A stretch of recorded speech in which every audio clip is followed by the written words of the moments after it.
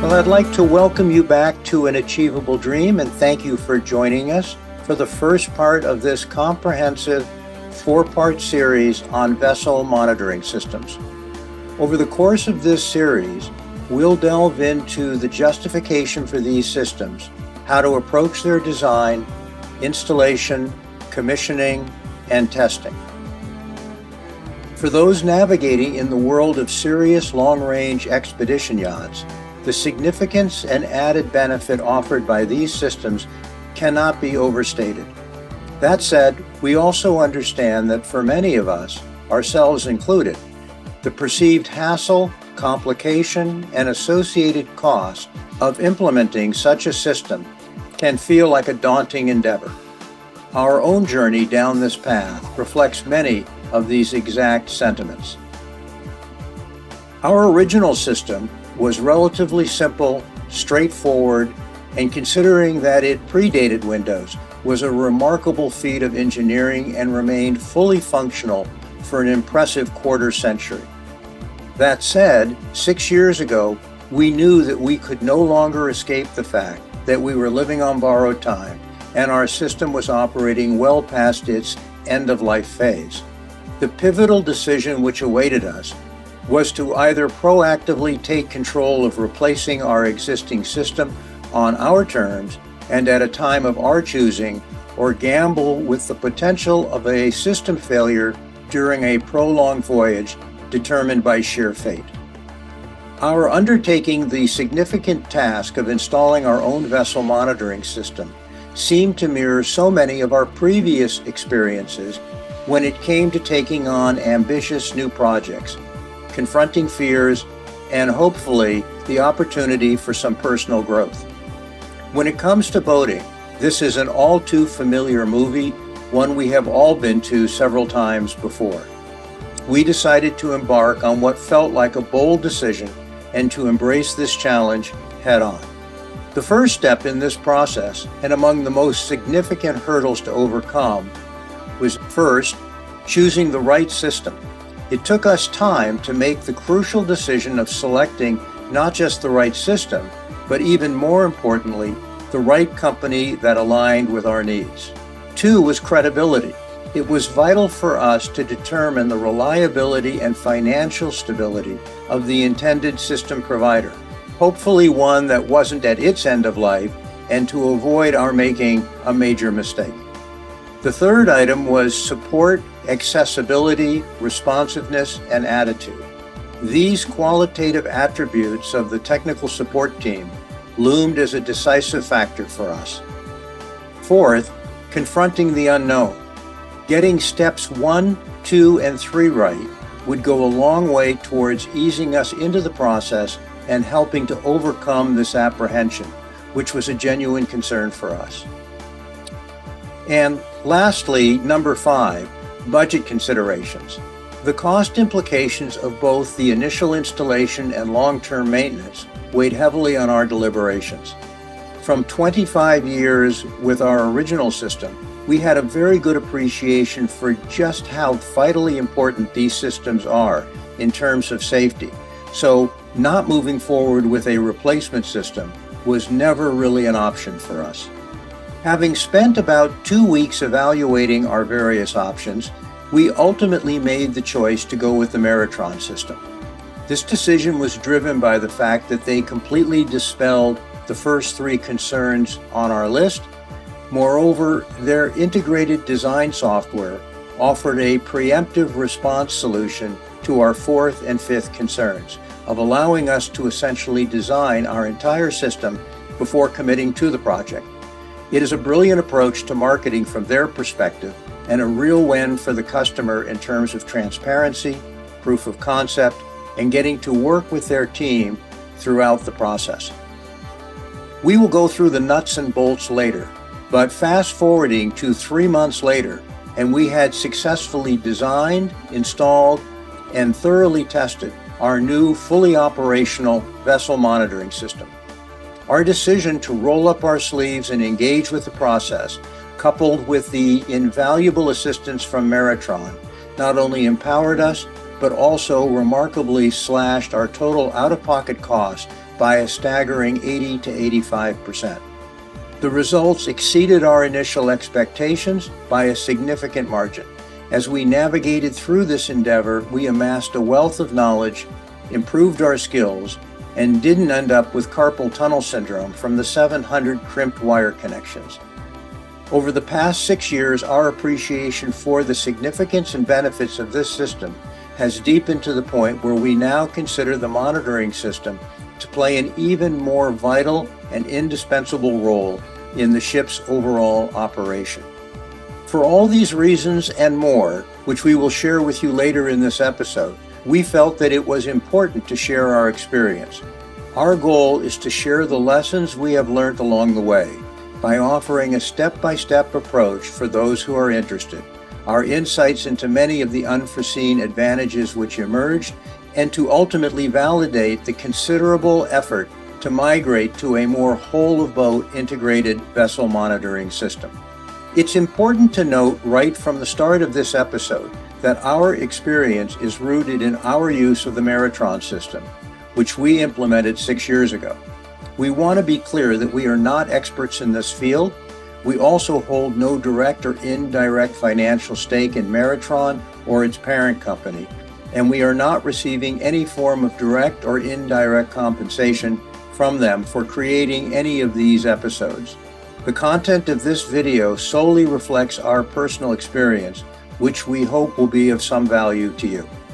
We also want to acknowledge that there are always numerous diverse approaches to tackling the design and installation process on any project of this type, and that there are a variety of alternative monitoring systems available for consideration.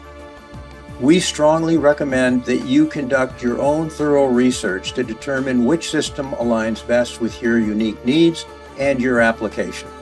Irrespective of whatever system you decide to go with, the basic principles and steps we outline in this episode should remain relevant and fairly consistent. As mentioned earlier, it bears repeating that we lack formal training or experience in this particular field. Our decision to share our journey stems in large measure from the belief that if we were able to successfully navigate this endeavor, despite our limited technical background, it serves as an encouraging indication that you can too. The two essential ingredients to produce a similar positive outcome will be determination and diligence. In order to grasp the significance of one of these monitoring systems, it's worth a moment to trace back through maritime history and explore how we got to where we are today. Rewinding to the late 19th century and spanning well into the early 20th century, yachts were heavily reliant on coal-fired steam engines and somewhat crude, one-off pieces of machinery. These contraptions demanded a dedicated engineer who would tirelessly tend to the tasks such as stoking the fires, continuous monitoring, lubrication, and ongoing maintenance. Back in those early days, it was a labor-intensive, hands-on approach that was essential for the safe operation of ships back then. The diesel internal combustion engine, pioneered by man in 1903, emerged as a revolutionary new piece of equipment. However, it wasn't until the 1940s that it became financially accessible and widely integrated into smaller ships. Similar to its predecessor, the early diesel engines also necessitated meticulous oversight of intricate mechanical injection and lubrication systems, lots of connecting cables and linkages, complex cooling systems, and were prone to mechanical problems. Over the next quarter century, there were substantial strides in materials, construction methods, quality control systems, and overall reliability. These advancements led to a transformation where engineers were less likely to be deemed obligatory on small private yachts and confined to the engine room while the vessel was underway. This evolution ushered in a new era of yachting and marine exploration by private individuals on small boats who didn't have a large enough boat, budget, or inclination to bring on crew. Over the past 5 decades, as diesel engines grew more reliable, we were also living through a technological revolution. providing us with dozens of new and improved systems. What were once sparse engine room spaces have now become hubs of cutting-edge, sophisticated new systems. From elaborate and complex water makers to gyroscopically controlled stabilizer, chilled water heating and air conditioning setups, inverter systems, hydraulics, electromechanical selector switches, fuel polishing systems, electronic engine controls, waste management systems, the evolution of the engine room has undergone a remarkable amount of change. At the same time that technology was bringing forward new electronics, yachts embraced a wave of auxiliary and secondary systems. These encompassed everything from take-home engines and drives to bow and stern thrusters, backup generators, advanced battery charging configurations, closed-circuit TV cameras, and a slew of electronic sensors, gauges, and monitoring panels, each tasked to autonomously monitoring that specific individual piece of equipment. This rapid transformation, which has ushered in an exponential surge in equipment, has had a compounding effect in adding to the complexity of our vessels, and in doing so, we've introduced numerous new potential points of failure. If not already there, we are certainly pushing the limits of any individual's capacity to comprehend, diagnose, or repair many of these systems, including but not limited to microprocessor-controlled electronic main engines and generators. The deluge of data has reached a threshold where no single individual, especially the captain who is tasked to running the ship, can any longer be reasonably expected to absorb, scan, and process all this information in real time. Meanwhile, while this shift has been unfolding in the engine room, it has also unfolded on the bridge, where over the last 2 decades we have seen most manuals jump from 40 to 400 pages. The workload for a captain today is far more challenging than it was even a generation ago. Now contrast that, while all of this is happening in the background, a majority of small to medium-sized yachts today are continuing to operate with smaller, lighter, or less experienced crews. With a tenfold increase in equipment and complexity, while at the same time a reduction in crew size, training, and experience, captains are facing an escalation in their workload that is bordering on untenable. There is now a ceaseless torrent of discrete information streaming from the various navigational, electrical, and mechanical systems. Coping with this influx and volume of data is becoming a monumental challenge, pushing captains to make painful choices to either focus on commanding the bridge or devote their attention to overseeing and managing all the onboard systems. This situation is unsustainable, stressful, and raises obvious safety concerns. From a bridge management perspective, today's captains have passed the point of information overload. It's just a matter of when, not if, these forces are going to produce a potentially disastrous outcome. For the sake of their crew, guests, family, and the vessel itself, captains need to recognize this mounting threat and take proactive measures to more efficiently and effectively find ways to manage the increasing workflow. While information holds great power, its value is realized only when it's efficiently collected, processed, and filtered. Otherwise, it becomes mere noise and an additional distraction, contributing to even more information overload, resulting in sensory deprivation. We've arrived at the point where a vessel monitoring system is no longer a luxury or an extravagance, but an absolutely necessary piece of equipment and a vital part of responsible bridge management. We have surpassed the point when any individual can adequately monitor and comprehend all these systems in real time, while juggling all the other tasks, duties, and responsibilities required for safe navigation, communication, monitoring of systems, and operation of the ship. The demands are simply too overwhelming and distracting for any one person to be able to be everywhere and doing everything and doing it all at the same time. There are too many systems to manage, too much real estate to cover, and too much information to process without being swamped, stressed, and distracted to the point where things start falling through the cracks. To put it more succinctly, we have reached a juncture where adequate oversight is impossible and potential oversights are inevitable. I see two solutions. First, reduce the number of systems and pieces of equipment on board the ship, which I can tell you from years of experience is never going to happen. Or two, deploy a dedicated vessel monitoring system to meticulously collect, monitor, and present all of this information in a highly useful and meaningful way. From a bridge management and efficiency perspective, unless you are a dedicated full-time engineer, taking the time to read and process 99.9% of the extraneous data produced from all these separate systems around the boat amounts to little more than information overload, provides little in the way of useful information, is completely irrelevant, and degrades the captain's situational awareness and diverts attention away from the primary responsibility for managing the safe operation of the ship. What a captain really needs to know is any change in condition, behavior, or performance. The rest of the time, this information is noise and a distraction.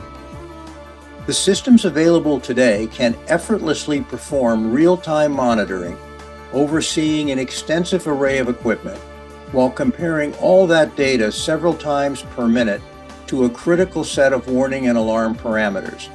This oversight extends to propulsion engines and generators, where they can consistently and reliably monitor temperatures, pressures, vacuum, oil and coolant levels, flow rates of fuel and raw water, your AC and DC electrical systems, including inverters, alternators, battery chargers, battery capacity, voltage and amperage from multiple battery banks, fire detectors, bilge conditions and pumps, tank levels, hydraulics, air systems, exhaust temperature, the ship's fresh water system, shore power connections, power conversion, leak detection, open doors or hatches, anchor dragging alerts, remote communication capabilities, and more. What I'm really saying here is that there is really nothing I can think of that goes on aboard your ship, either mechanically or electrically, that can't be monitored if you feel it is important. I'll just give you one quick example where a friend of mine on a well-founded long-range expedition boat had a bearing seize on a large high-output alternator, and within minutes his engine room filled with smoke. He added both a temperature and vibration sensor to several pieces of equipment, where he can now monitor and proactively anticipate bearing fatigue. It's important to note that deciding on what not to monitor is just as important as it is in deciding what to monitor.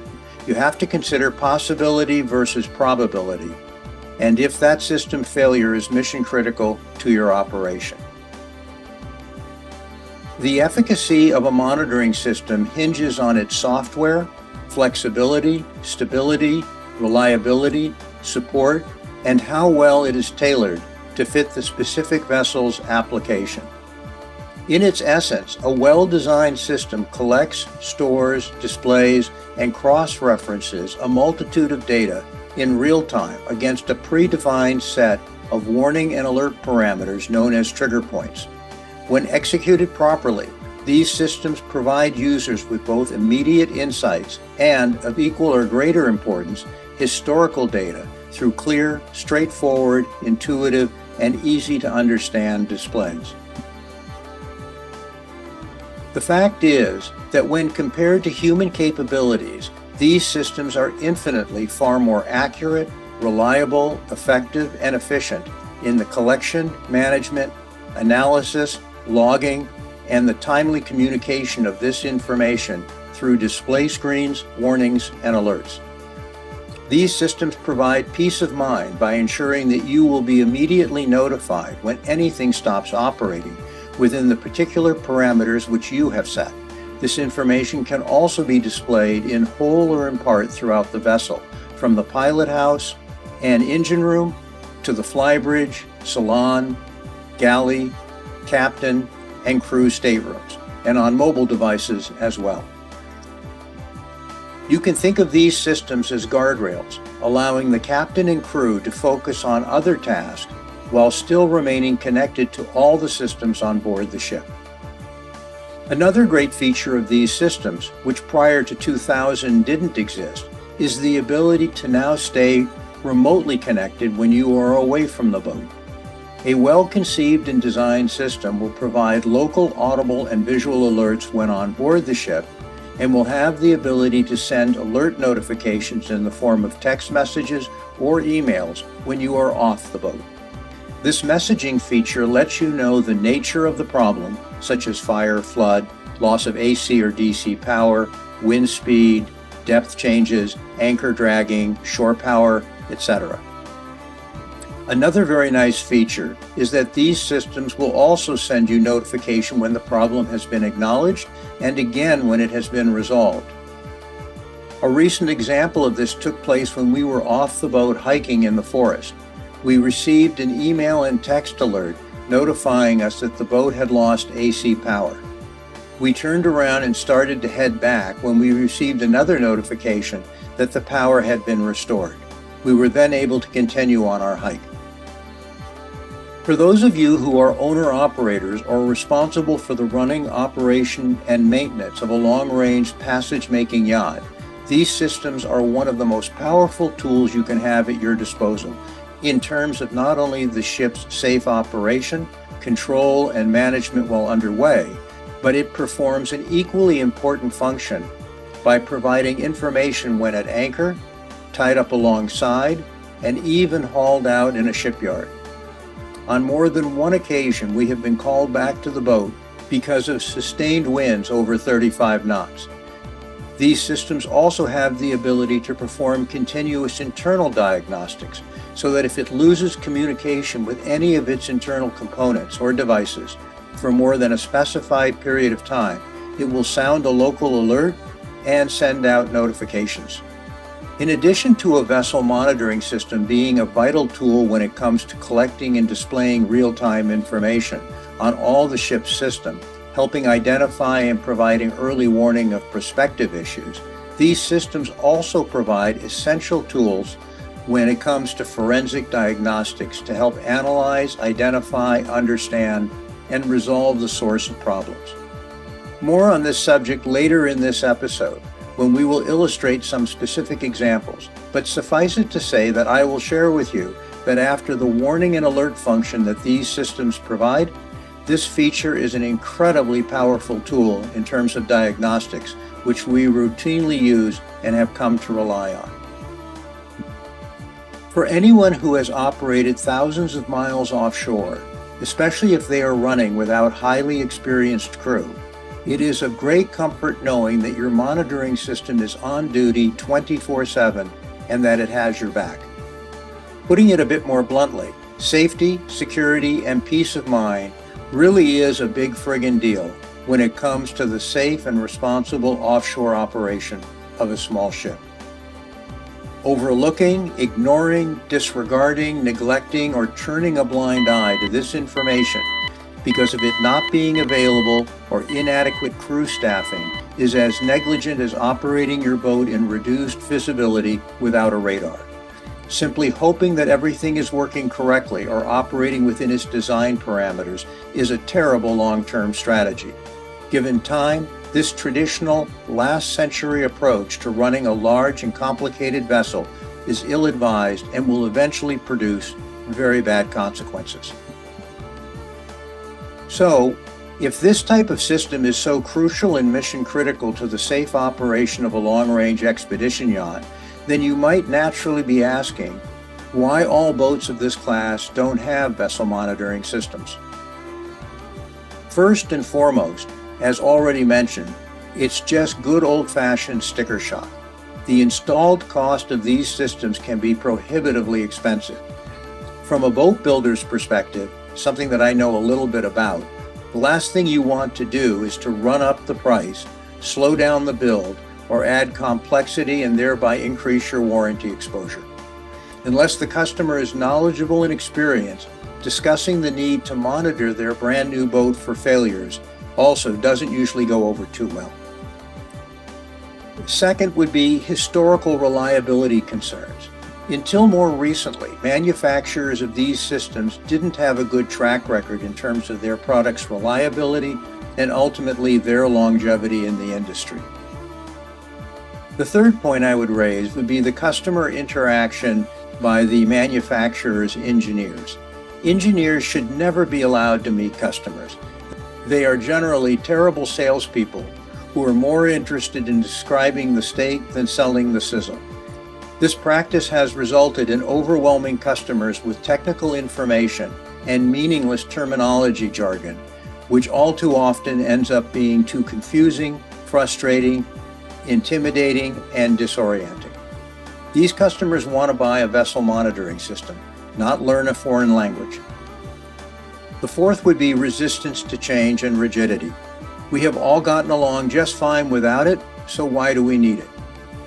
It was hard for most of us to really value and appreciate the need for radar, GPS, AIS, chart plotters, smartphones, or electric windows in our cars until we had hands-on experience. So this is where episode 7 comes in and is really the essence of our deciding to produce this 4-part series. Our objective is to introduce you to the concept of a vessel monitoring system, to provide a sort of generic roadmap for those who might wish to consider one of these systems, and to pass along some of the lessons we learned along the way. We went from literally zero knowledge to the finished installation of our vessel monitoring system in 78 days. I mention this to illustrate that with just a little patience and tenacity, these systems are not difficult systems to install.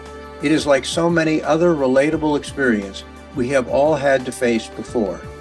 As an end user, you do not need to understand how a computer works in order to use a computer. That's the manufacturer's job.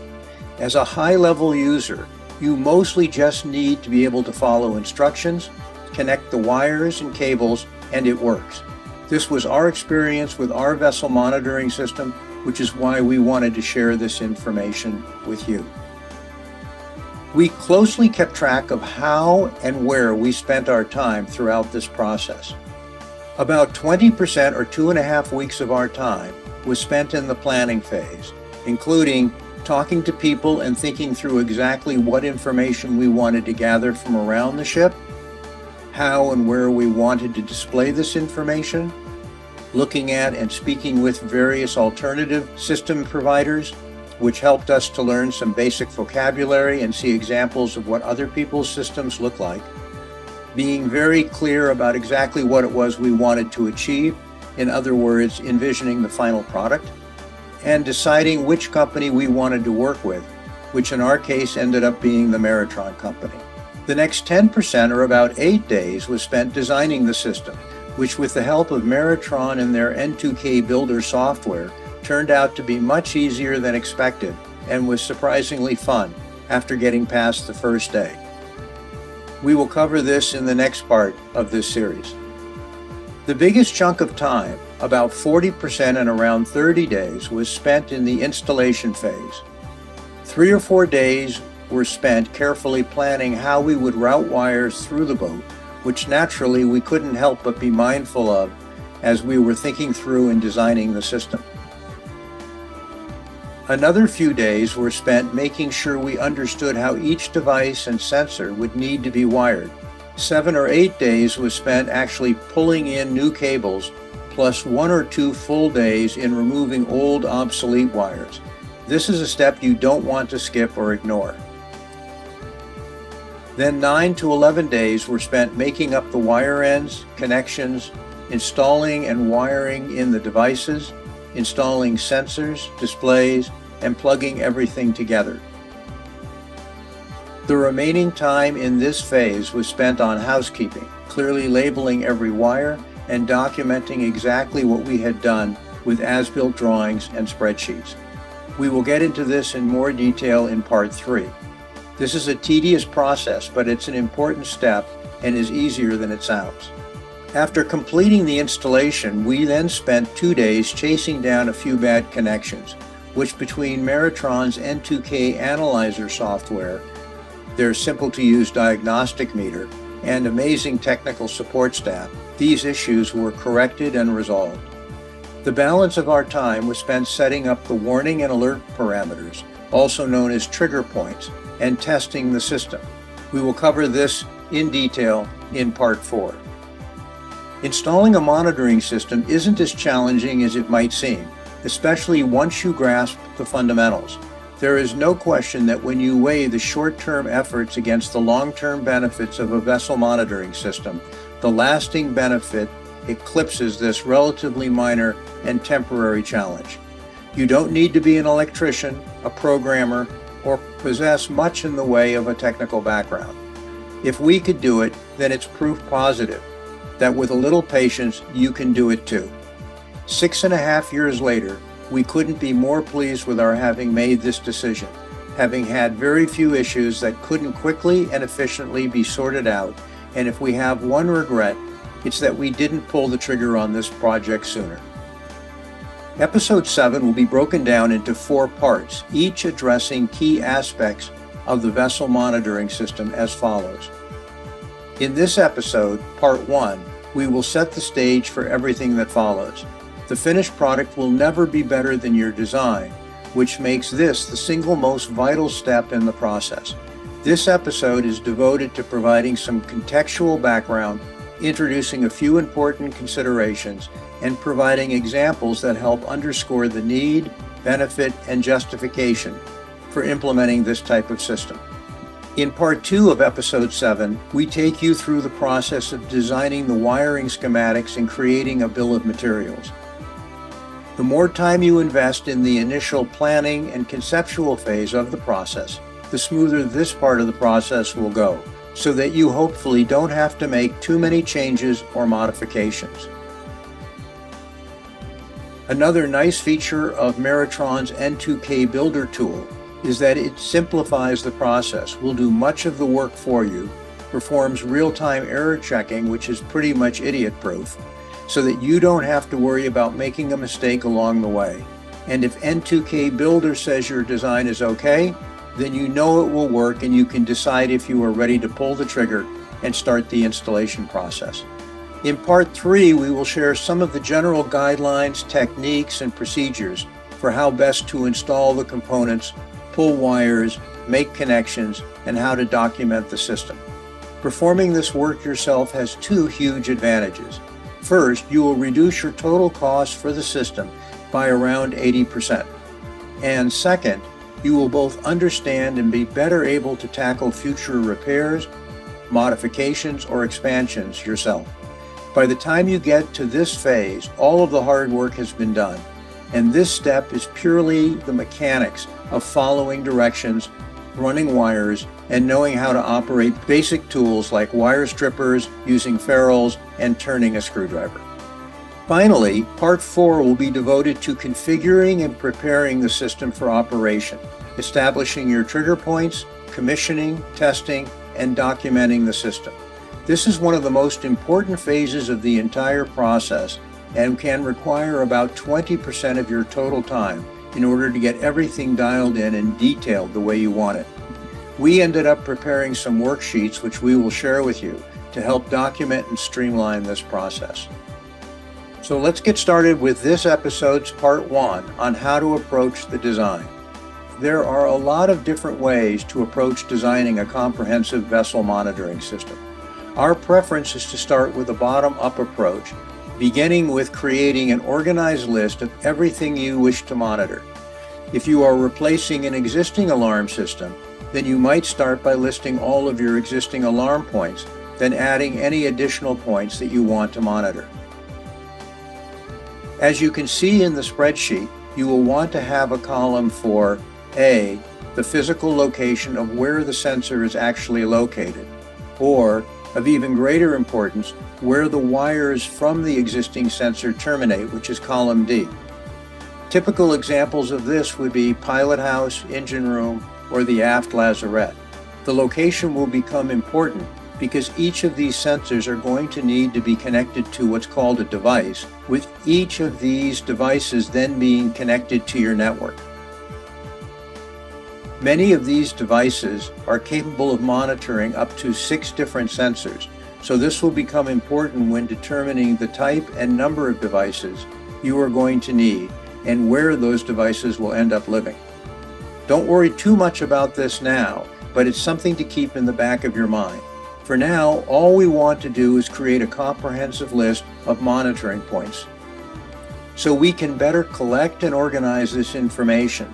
Column B is where you can put the description or name of the piece of equipment that the sensor will be monitoring, like forward generator, main engine, chilled water, stabilizer bay, 24-volt DC battery bank 2, and so on.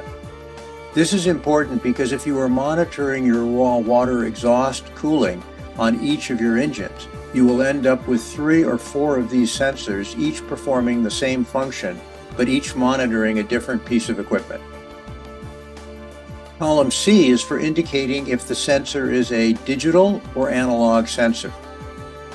The difference being that a digital sensor is really just a simple switch, which typically is preset to open or close based on the occurrence of some event, such as high temperature, high or low pressure, fluid levels, water flow, if a pump is running, a smoke detector goes off, a door or hatch is left open. You get the idea. Digital sensors require a different type of device than does an analog sensor, so this will be important down the road. Columns E, F, G, and H are reserved for the programming of the device, which comes in later in the process. You will need some of this information in order for the device to read and transmit the stream of information coming from each particular sensor. This will become more apparent as you move through the process. I included it here as more of a preview of coming attractions, and it will be useful as part of your permanent history and as-built documentation for the system. Next is to decide how many physical displays you are going to want, where you want to physically locate these displays, the display sizes, which will often be limited by the available real estate, and a general idea of what information you might want to be made available at each of these locations. Examples of this could be that you would likely want a large display in the pilot house and in the engine room, maybe a medium-sized display in the galley salon area, and possibly up on the flybridge, and smaller displays in the master, crew, and even possibly a guest stateroom. Keep in mind that each of these displays can be set up independently, so that you might have weather in the guest stateroom, providing such items as inside and outside air temperature, wind speed, wind direction, wind chill, and barometric pressure. The galley and salon area will want wind and weather information, but power usage and water tankage will be equally, if not even more important. The pilot house and engine room will be the main displays and should be as large as space will permit. You also might want smaller displays for monitoring specific pieces of information. In our case, we have our 27-inch display at the navigation desk, but also have several smaller 4 and 6-inch displays on the forward dash, which are typically set to depth, wind speed and direction, and speed over the ground. Also keep in mind that you can always decide later not to install any of these displays, but you will want to be sure that you have taken their power consumption, mounting location, and wire runs into account, or you won't be able to easily add them later on in the process. Naturally, you will also need to locate these displays where you can reasonably figure out how to run wires to each of these locations. Now that we have identified all of our sensors, monitoring points, and display locations, you can start to have some fun playing around with the graphical presentation of how you want all this information to be presented. Our suggestion is to limit your focus to the main display, most likely located in the pilot house, because whatever you install on this display can easily be duplicated onto other displays. If you are coming from an older system where each display was limited to 2 lines of text, reminiscent of our old Nokia cell phones, it is now a brave new world that more resembles today's smartphones. You will want to give some thought as to how best to collect, organize, and present this information on different pages, known as screens. This is a necessity as you will now have more information than can be effectively presented or absorbed on a single screen without overwhelming the viewer. We approach the design and organization of information based on the vessel's three basic operation conditions, that being underway, docked, and anchored, by creating primary screens or user interfaces for each of these conditions. We felt that this would be both a practical and intuitive way to begin, and by providing quick access to relevant information to the specific state of the vessel. From this point, you can create additional drill-down screens to provide more detailed data, monitoring, and control of specific pieces or groups of equipment, like the main engine, generators, batteries, inverters, shore power, pumps, environmental factors, wind and sea condition, speed over ground, tankage, compressors, and more, all in greater detail.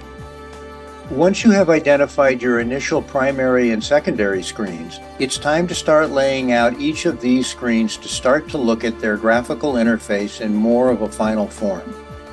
It's understood that these will change over time, but looking at these mock-ups will provide you with a top-down perspective, and you may discover that you need or want to add a few more sensors and/or pieces of information to complete or refine the picture. Maritron, which again is the only system which we have any real familiarity with, provides the software to design and mock up all your screens at this stage of the process before having spent any money or committed to move forward with the system. Up to this point, your sole investment has been your time. Should you decide to proceed, regardless of which system you ultimately select to go with, all of this work will be value added in terms of ultimately viewing your data, the final commissioning, and testing of any system. So just a quick recap to review where we are at. In step 1, we are listing all the individual components and/or systems that we want to track and monitor. Step 2 is determining the number of displays, their location and size.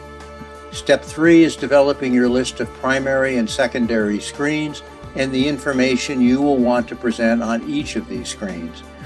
And step 4 is mocking up how your finished displays will actually appear in their final form.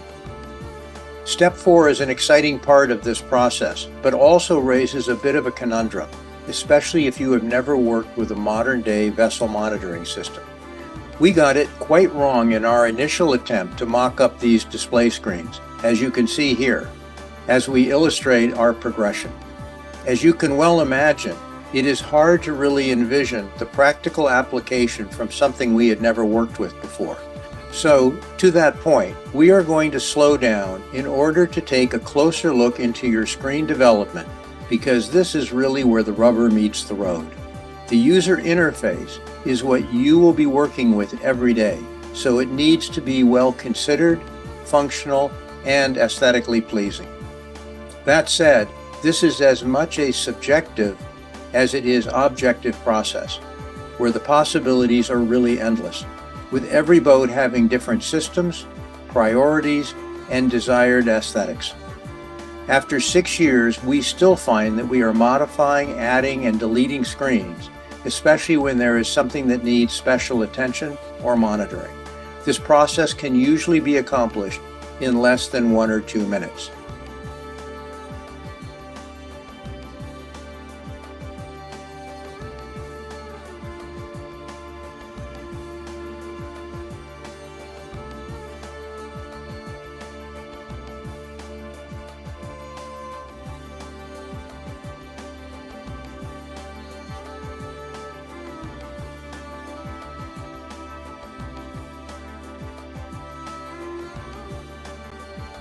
Although for the purposes of this episode, we are using the Maritron system as our example, the general principles should not be radically different if you decide to work with a different company or on a different platform.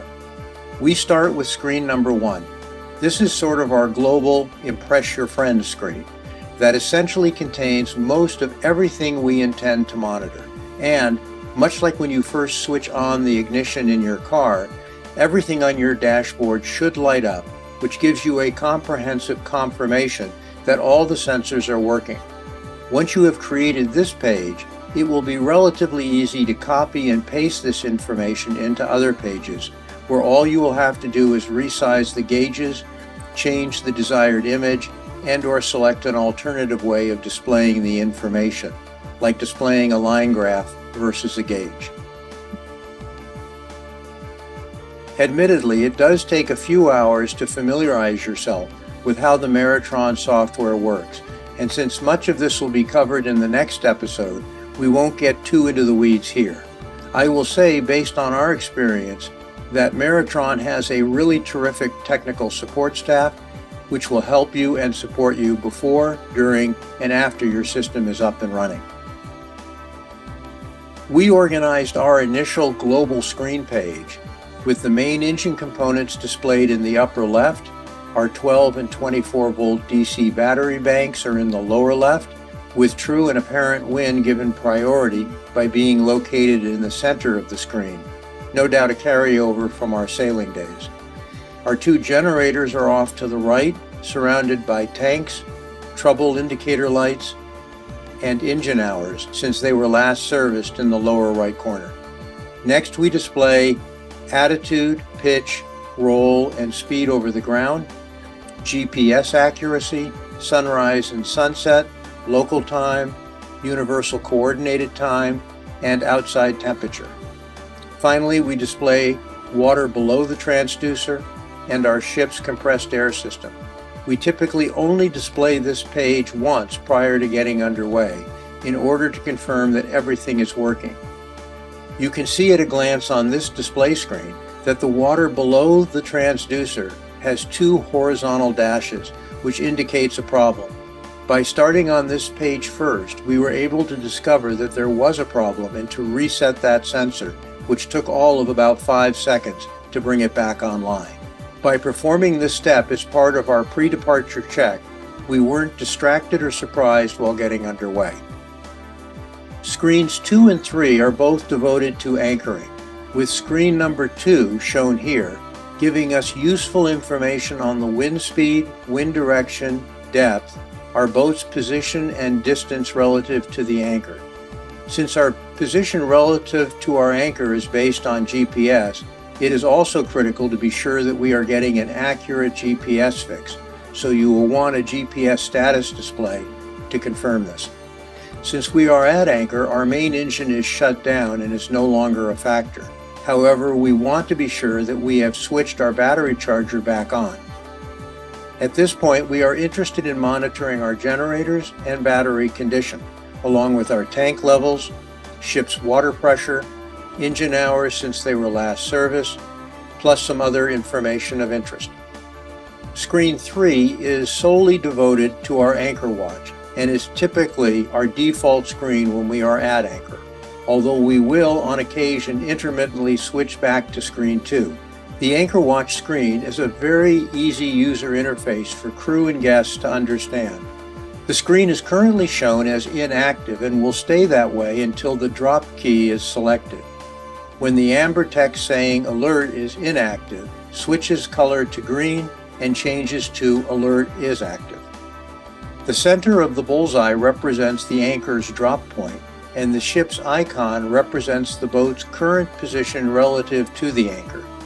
Having the wind direction and wind speed appear on this display is also very handy. The anchor alert radius can either be set automatically or manually. You don't have to ever worry about forgetting to shut off this alert when getting underway, because as soon as you sail outside of your alert radius, you will receive an audible alarm, plus, in our case, a text message and an email, and the masthead strobe light will start flashing. This screen page, like all the others, are fully customizable, with the biggest danger being that you populate any of these screens with too much information. Screen 4 is our dock screen.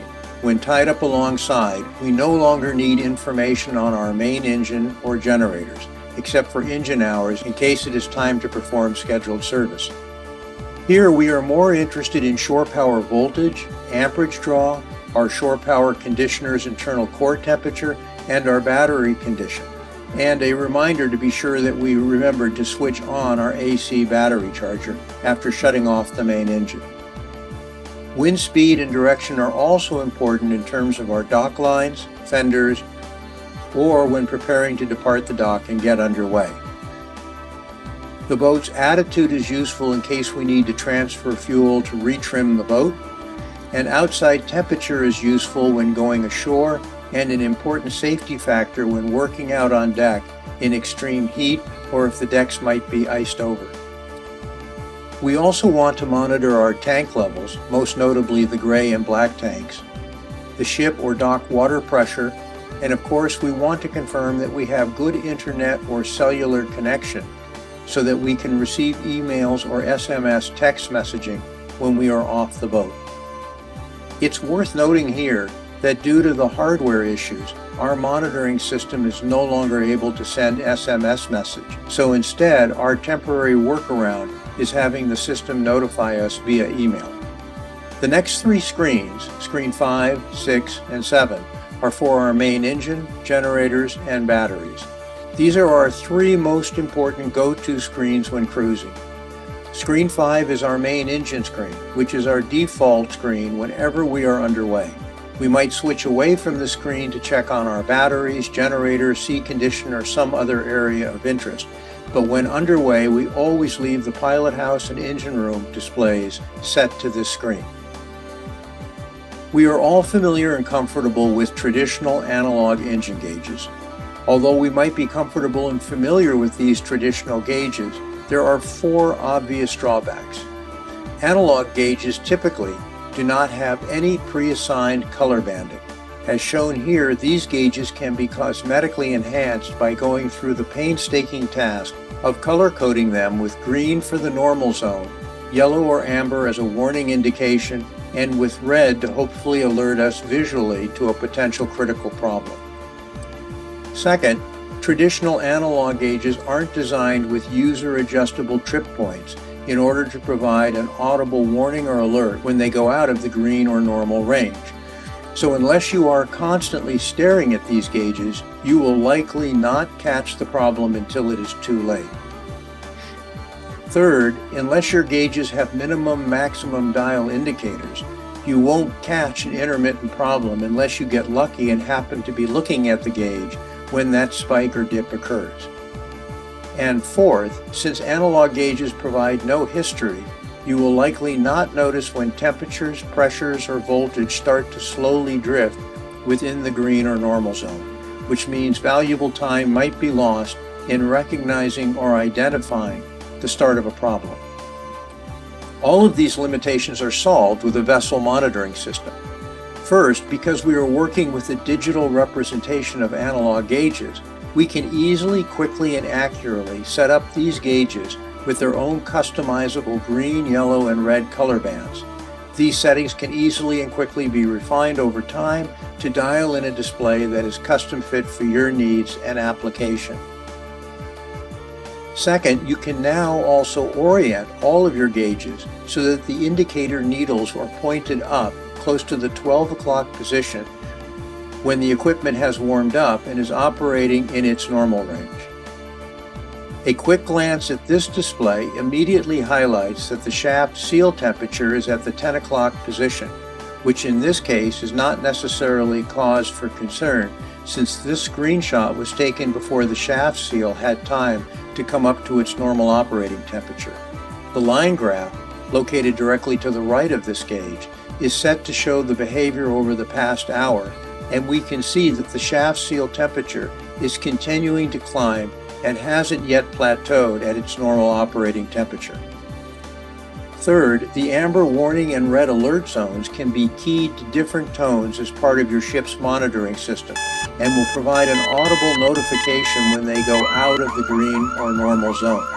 We actually use our main engine oil PSI warning set to 80 PSI in order to adjust our RPM during the warm-up phase on our main engine, so as to make sure to stay under 80 PSI until the engine warms up. The area located at the bottom of the screen is reserved for displaying warnings and alerts. Fourth, the gauge displays can be set up with or without minimum and maximum history markers, which can be reset at the beginning of each passage and after everything has warmed up to its normal operating temperature and pressure. The markers can either be reset individually with each individual reset soft key, or by selecting the Reset All Max Min button, which will then reset all the minimum maximum markers on the screen. Another nice feature of these systems is that in addition to just displaying the traditional analog gauge, they can also be set up to provide the exact digital reading from each instrument, and, if you elect, these numerical windows can even change color when they move out of the normal range. All of this represents a significant improvement over the old-fashioned gauges. However, the single biggest unexpected benefit for us was the power of using line graphs. The ability to see the history over a user-defined period of time has been one of the single biggest game-changing improvements of working with a vessel monitoring system. It turns out that these line graphs are a far more powerful and intuitive way to understand your ship's mechanical and electrical condition than by using traditional gauges. Indeed, except during the initial warm-up phase, we almost never look at our gauge readings. Once the ship's systems have stabilized, having reached their normal operating temperatures, pressures, and voltages, the line graphs provide much more useful information by highlighting changes in a fraction of the time compared to that of a gauge. Putting it another way, what you are really looking for when you scan your instruments is for any change in behavior. A line graph clearly displays any change in condition, which will show up as a sloped or sawtoothed line. Line graphs also go a long way to help ensure that nothing is overlooked and to avoid complacency, especially when you consider that on just a 1,000-mile offshore passage, you will be repeating this process of scanning your instruments several hundred times. The workload of a captain during such a passage is extremely intense, constantly having to multitask and reprioritize the workflow, which increases the chance of inadvertently missing something substantial. Line graphs help to minimize the risk of critical oversight. A well-conceived monitoring system helps to balance the captain's workload in much the same way as having a full-time co-pilot or engineer on board with you. Take the following example, which we were just looking at. You will learn more about your main engine in 1 second of looking at the line graphs on this screen than you will in 30 seconds of trying to take in and process all the information provided by traditional gauges. If everything is running HUD, straight, and normal, what you should see are flat, horizontal lines. A quick glance at this page and your eyes are immediately drawn to the two potential areas of concern. First, as discussed earlier, the shaft seal temperature is climbing, which we already decided could be ignored since we know that the temperature is still climbing up to normal. And second, that the ship's compressed air system cycle frequency is increasing, indicating either an air leak or a compressor problem. Viewing the line graph of the ship's compressed air highlights that the problem is getting progressively worse over time. This particular issue was something that we never would have noticed on a traditional analog gauge, and we were able to quickly diagnose and repair the problem before the system failed. We were also able to quickly add a new diagnostic screen for the air system so we could more closely monitor the system before and after making repairs, until such time as we were confident that the problem was fully resolved. Scalable line graphs allow you to quickly look back over just about any interval of time from the past 1 minute to 96 hours by simply scrolling through the up or down arrows located directly under each line graph. If you have a data logger, then the only historical time limit will be dependent on the size of your hard drive. Often by knowing when the problem first appeared, you can correlate this information with the source of the problem. Line graphs have improved our safe operation, management of systems, early detection of problems, and our diagnostics. Here are a few further examples to help illustrate this point. We discovered that we have a slow leak in our fresh water system, which would have likely gone undetected for some time had we not noticed that the freshwater pump was cycling more frequently than usual. By correlating this to the upward sloping line of the black water tank, we were able to 1. Detect that we had a leak, and 2. That the leak was likely associated with the black water tank, and 3. That the likely culprit would be a leaking flush valve. Second, by monitoring the temperatures of the ship's refrigeration and freezers, we discovered early signs of a refrigeration problem, in that the compressor was having to cycle far longer than normal in order to maintain the temperature. From looking at this data and eliminating the more obvious issues of a leaking door seal, an evaporator fan failure, blocked condenser coils, we discovered that we were low on refrigerant. Losing your freezer or refrigerator while on a long voyage can prove very problematic, expensive, and is highly inconvenient, to say the least. Without a line graph and logging of temperatures, this issue would likely have gotten overlooked to the point of failure, and we wouldn't have been able to confirm that the problem was actually resolved. Another example would be if a shore power breaker trips, it is often impossible to go back in time to assess if the cause was an aberration, an amperage spike, low voltage, a weak breaker, when the breaker tripped, and what the exact amperage load was that caused the breaker to trip. By looking back at the history log over a 4-hour period, you can determine the exact amplitude of the amperage spike which caused the breaker to trip. By looking back over a longer history, say 24 hours, you can confirm that this was the highest amperage draw put through the breaker, which is confirmed by your minimum-maximum dial indicators. Assuming that you are working with a 50 amp rated breaker, this is a pretty good indication that the breaker is getting weak. Traditional shaft packing glands are designed to leak a small amount of water, which they use for lubrication and cooling.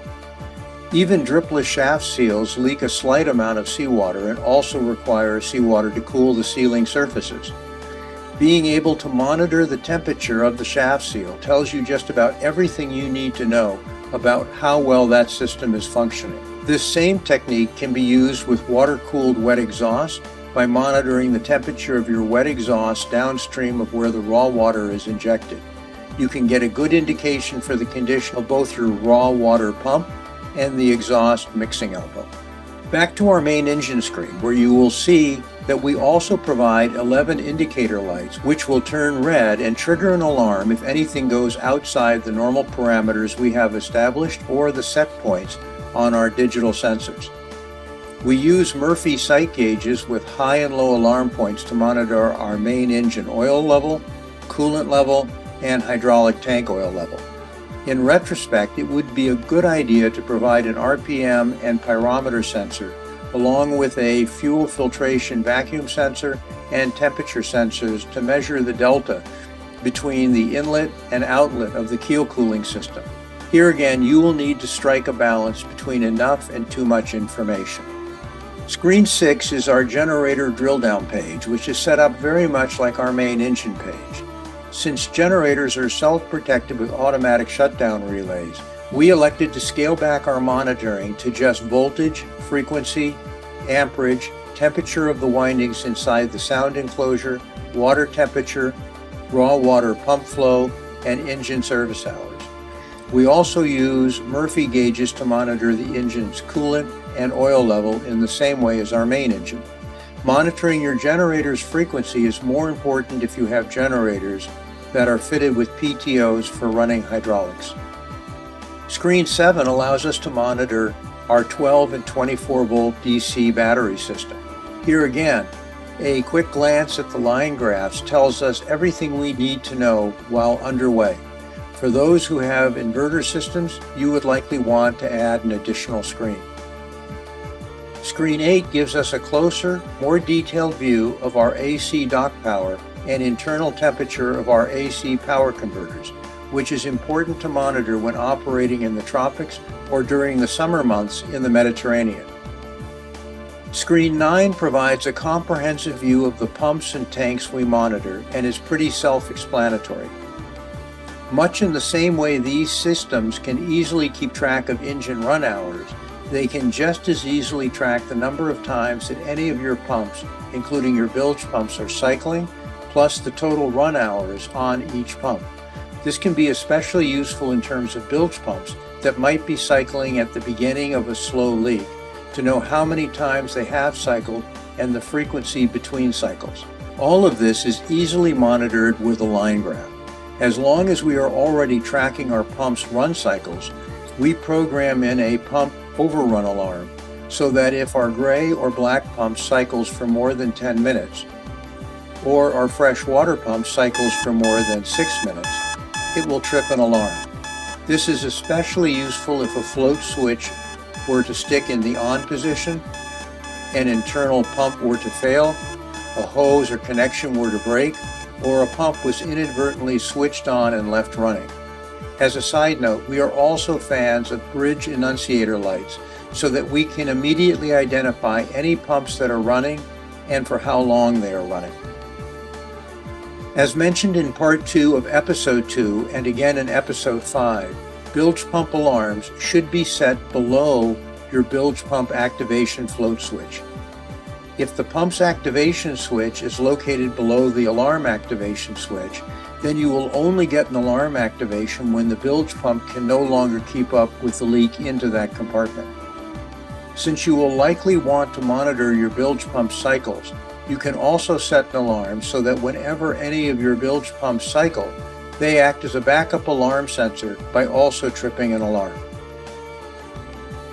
Tracking pump hours is also useful for determining when pumps and/or motors should be inspected, lubricated, and overhauled as part of your regular maintenance program. The ship's water pressure gauge and line graph provides valuable information in both confirming the cut-in and cut-out pressure, as well as to historically see how many times the pump is cycling over time. This proved useful when on a recent passage when we noticed that our water consumption and pump cycles were unusually high. After a little detective work, we found the source of the leak. One of our guests enjoyed taking 20-minute showers in the morning. Monitoring your potable water tank is useful for a whole host of obvious reasons. It's useful to program low-level warnings and alerts so as to better manage your water supply, as well as high-level warnings and alerts when you are either making or taking on water from shore. High-level alerts for your black and gray tank ensure that you won't inadvertently overflow either of these tanks in case the automatic pump were to fail to operate. And a pump overrun timer ensures that you won't burn your pump up if it fails to shut itself off. Screen 10 is what we call our environmental page, and is primarily used by guests and for diagnostics on our internal heating and cooling system. We also use this display to check current sea temperature, outside temperature, wind chill, and if the barometric pressure is static, rising, or falling. Screen 11 is for roll and pitch and is mostly used to monitor the effectiveness of our stabilizers, the comfort of those on board, and to check our trim before docking to ensure that fenders are placed at the correct height. We use a slightly modified page in the engine room when transferring and taking on fuel. Wind speed and direction are important since they too can impact on trim. Screen 12, which we use to average our speed over time, shows our current and average speed over the ground for the past 1, 4, and 8 hours. This page, as described in Part 1 of Episode 2, is primarily used on our multi-day offshore passages and to help us determine our actual versus theoretical rate of progression and to fine-tune our ETA at specific weather points, along with estimating our final time of arrival to our destination. Screen 13 is really a drill-down screen on the tanks and pump screen, where we can see historical line graphs paired with the current tank level readings. Screen 14 is a general diagnostic screen and was last used to provide a closer look at our air system for diagnostics. After making repairs, we will often continue to monitor the system to be sure that our repair was successful and that the problem is resolved. Screen 15 is our GPS status screen.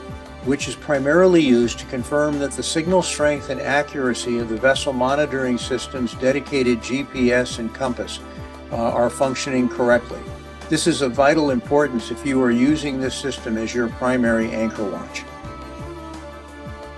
Screen 16 are all of our secondary, non-analog backup digital sensors and contacts for such items as smoke detectors, flood sensors, doors and hatch contacts, raw water flow sensors for our exhaust and chiller units, loss of shore power, battery charger, and low air pressure. This page is typically only used once a year when we test all of our systems, or sometimes with an inexperienced watch standard to help them easily identify an issue prior to waking someone up. Screen 17 is our away page, which we monitor in conjunction with a ring camera setup when we are off the boat and want to keep an eye on our shore power, battery condition, wind speed, main freezer, along with the outside and inside temperatures. Maritron offers this functionality over the internet, but it was back before Starlink was in operation, so we didn't have 24/7 internet. Back then it seemed too easy, practical, and cost-effective to simply use a $50 ring camera, although I will admit that it wasn't the most elegant of solutions. With the advent of Starlink, we might decide to revisit this issue next year. Screen 18 is our galley display and has turned out to be a super useful screen for whoever is working in the galley or operating the clothes dryers to help them understand, monitor, and manage the ship's electrical load. On those rare occasions where we might have to plug into dual 30 versus 50 amp shore power connections, we adjust the alarm on that shore power leg to trip at 25 and 28 amps. Since installing this system, we have completely eliminated tripping either our internal or shore power breakers. This display is also conveniently located for guests to monitor the outside temperature, wind speed, and wind chill before going out. And when we are at anchor, everyone appreciates being able to monitor the anchor watch screen without having to head up to the pilot house on every wind gust. These days, many engines, water makers, and air conditioning manufacturers provide an easy and straightforward plug-in, which allows the user to export and repeat information directly to a vessel monitoring system. Much of this is useful, can save you time, money, and create a valuable history log. Other than time and money, the only limiting factor to designing one of these systems will be your imagination. This is both the good news and the bad news, because it will be incumbent on you to show restraint, to be disciplined, and very clear in defining your system's mission statement. The mantra needs to be that the simpler your system is, the easier it will be to understand, the better, more reliable, and more stable it will be. The last thing you want to do with one of these systems is add needless complications or points of failure. In most cases, there is more downside than upside in integrating this system into other onboard systems like your navigation systems, closed-circuit TV, or for performing trivial tasks like switching on and off lights, circuit breakers, or adjusting the temperature in each individual cabin. Save that for the mega yachts who have full-time engineers and who the guests can ask for assistance to turn on the lights in their cabin. From what we have experienced, the 4 biggest risks to a vessel monitoring system will be deciding on whose system to go with, developing a smart, well-thought-out design, the wiring and documentation surrounding the installation, and 4th, avoiding the tendency to needlessly overcomplicate your monitoring system. This is a mission-critical tool, not a video game. A good guide to consider is that if the item you wish to monitor doesn't rise to the level of necessitating a warning or an alert, such as turning on and off lights or adjusting thermostats, integrating navigation electronics, or your closed-circuit TV system, it should not be included as part of your vessel monitoring system. Here are our concluding arguments in favor of installing one of these systems, and for you to consider you doing it yourself. First, reliability. By designing, documenting, and installing the system yourself, you essentially maintain 100% control over the installation, your selection of equipment, sensors, wire connections, and the overall integrity of the system. From our experience, nobody will take as good a care of your affairs as you will yourself.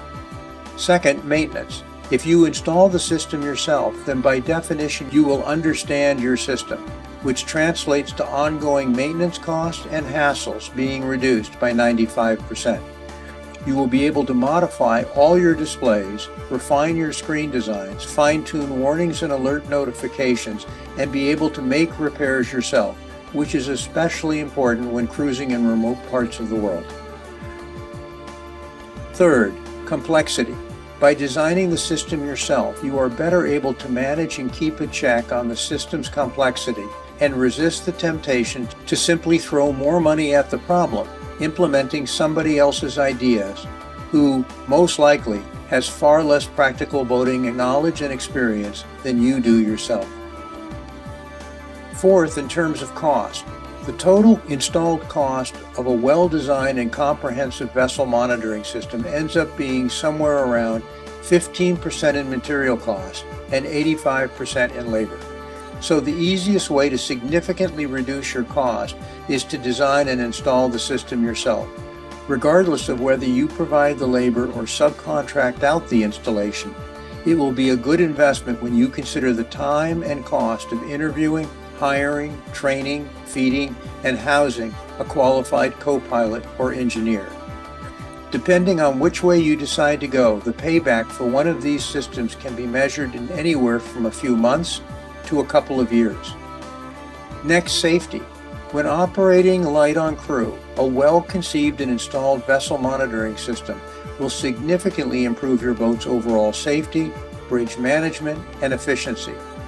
A vessel monitoring system, if done correctly, will pay for itself in both cost savings and reliability from the early detection of problems, improved diagnostics, better situational awareness, decreased distractions from sensory overload, and provides peace of mind. Two final thoughts. First, regardless as to how any of us feel about being dragged into the world of artificial intelligence, the objective truth is that these systems provide far greater reliability, timeliness, accuracy, continuity, safety, stability, and history than would otherwise be humanly possible. And second, these are active monitoring systems, providing a vast amount of real-time and historical information in a user-friendly, well-organized, and collected manner. Their primary function is to alert you at the first sign or symptom of a potential problem, and, secondarily, they are a valuable tool for diagnostics. However, as good as these systems are, they are not a substitute for performing regular maintenance or conducting routine visual inspections. I will conclude this episode by reminding the viewer that this video represents only one methodology as to how to approach a vessel monitoring system. This is how we did it, but as I say in all my videos, there are many paths that will lead to a successful outcome. This way worked extremely well for us, or we wouldn't be sharing it with you. But it is by no means the only way, or the right way, or even the best way. The next installment of Episode 7 will focus on the actual mechanics of designing the wiring schematics, specifying the individual devices and components, building a bill of materials, and some thoughts as to how to approach the installation. Thank you for taking the time to join us on this video, and we hope that you found this episode beneficial. If you are interested in being notified when the next episode is published, please hit the subscribe button. And as always, if you have any comments or questions, please feel free to send them along. And we will do our best to get the next episode out to you within a couple of months. Thanks again, and wishing you all the best.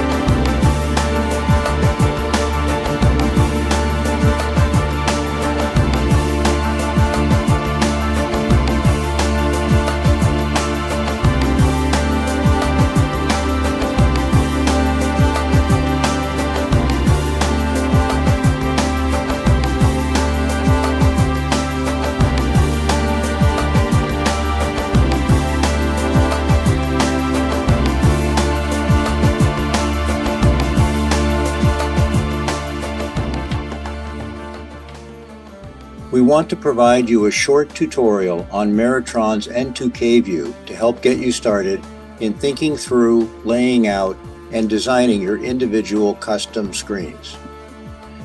Type the word Meritron into whatever search engine you are using. Then click on the Meritron homepage. Select the Products tab.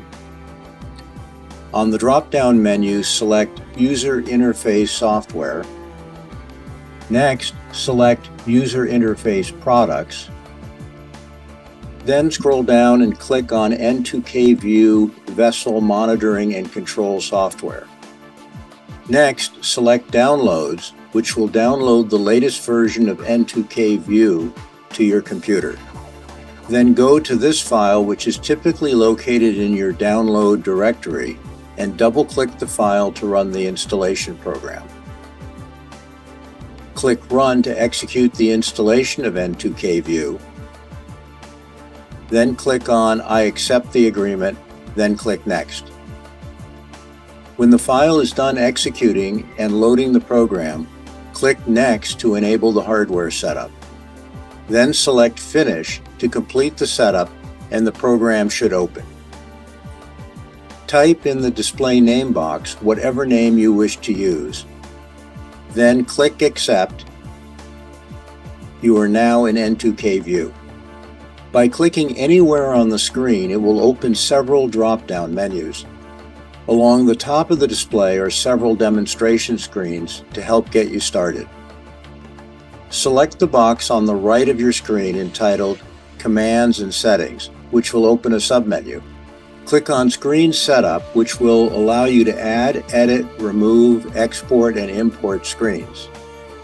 Let's start by clicking on the Add soft key, which will set up a new screen. You can leave the title of this screen as New Screen, or for purposes of this illustration, try typing in Demo or Your Boat.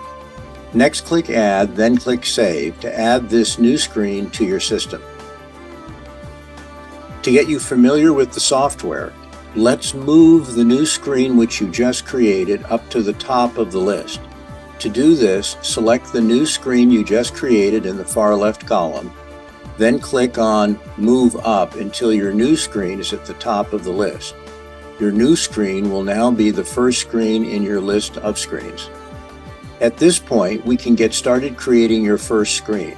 I'll take you through a couple of examples to help get you started by creating a main engine coolant and oil temperature gauge display. Start by clicking on Edit in order to begin to populate your new screen.